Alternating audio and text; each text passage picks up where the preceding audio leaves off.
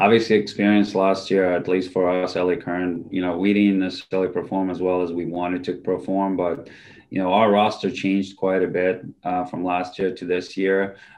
We certainly we want to learn from our experience last year and carry that learn from that and be better this time around.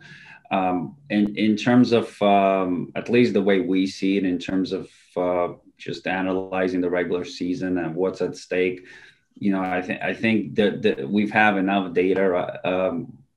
I feel like we have enough data over the past 6 weeks and results to see, how things are playing out. And now it's all going to be about racing. I think the level of competition is going to be at its highest over the next 2 days.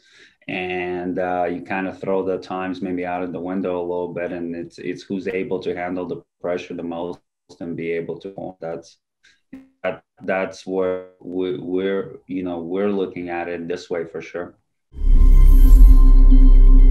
I think the other part of it is that the athletes, once we settled in here, I think athletes really appreciate being in this nice routine where all they get it, they do is think about the training component, the racing, and everything else is taken care of for them.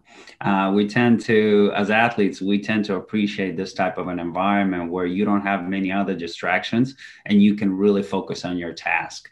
And I think that's one of the reasons we've seen the success of this league over the past 6 weeks, and how well the athletes have taken it and how they've embraced it. I think the way they've communicated in social media, how much they enjoyed, how much they feel comfortable and safe. Obviously, that was the primary concern going into it. But, ISL did a tremendous job to be able to create systems here for everyone feeling incredibly safe.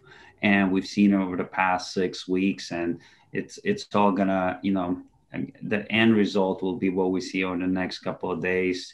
This great grand finale of an incredibly successful season.